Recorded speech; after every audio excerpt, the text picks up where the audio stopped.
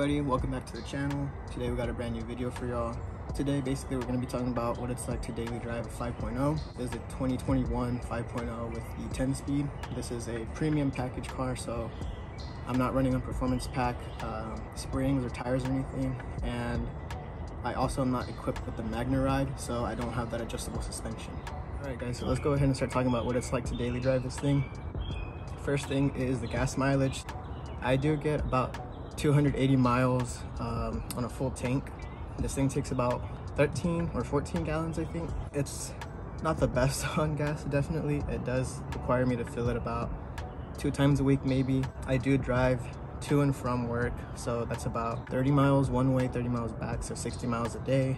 And I also use it just for like my normal day-to-day activities. So while the gas mileage is not the best and I'm running on a stock car right now, we'll have our gutted down pipes. Definitely once I get a tune, especially running E85, it's going to be a hell of a lot worse, but that's just something you have to deal with whenever you drive any V8, I guess, in general. But so you can see here I have 119 miles to empty and 142 miles driven, so probably like 260 is what I'm about to get right now. Regarding gas mileage, one tip I do have though is if you put the car into snow/wet mode, if you have that option, I think it's only on 2018 plus, but that does decrease the throttle sensitivity, so it'll help you basically, I guess, save gas or not use as much, because like basically how you would normally drive using that same throttle input would be weaker, so you're not accelerating as hard. Next, you might be wondering, is the suspension that bad on this car? So in all honesty, this car is not that bad. I do have the premium package, like I said, non-Magna Ride, so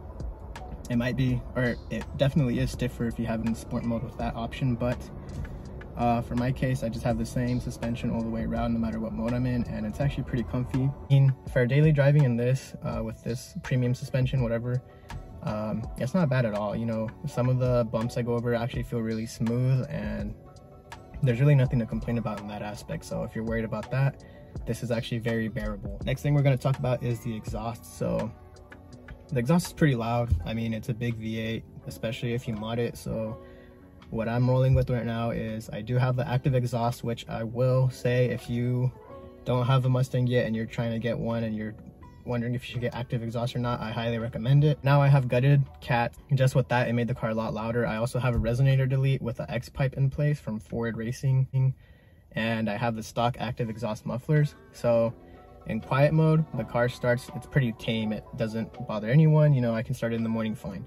If I do a cold start in normal mode, it actually sounds kind of loud with this Coyote engine. It's not loud, but it like has a huge rumbling tone, so it sounds very deep, and that's gonna vibrate the hell out of everyone's houses and stuff. So sorry, somebody's walking by. If you live in like homes where there's a homeowners association or something, they might be bugging you about that, so that might get annoying to you, but active exhaust will come in handy if you have that issue. Next, we're just going to talk about the comfort of the seats. So the seats are actually very comfortable. You know, there's not really anything to complain about. The only thing that's annoying is the side, like, adjustable for the angle of the seating position. You do have to set that manually, but it's so that people can get in and out, so they can use that armrest easily and it just snaps back into place. But other than that, you have adjustable like forward and back electronic. You also have like lumbar support, so I don't know if you can see that popping out or not, but and these already have pretty tight bolsters. You can get the Recaro seats. I don't believe they have this functionality if you get that, but I mean, the seats are pretty comfy. I will say though, I always hear from my passengers in the back that it's not that comfortable for them. Your passenger also gets the same up and down, or forward and back, up and down adjustable car seat, and this also does have the heated and cooled seats.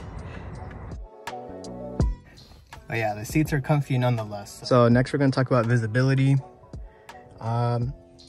I don't think the visibility in this car is too bad. You can kind of see how big the back windshield looks through the mirror here. It's not bad at all, you know. You kind of have like an open entire view. I've been inside of a Camaro SS and I can say that their visibility is a lot worse. But yeah, visibility is not bad. I probably only have one complaint with this in terms of daily drivability, but that is the transmission. So you're on the feeder, you're trying to get onto the highway, so you're going like 40, trying to get up to 60. You're just gonna gradually accelerate. But this transmission, I don't know what happens, but it's like very clunky.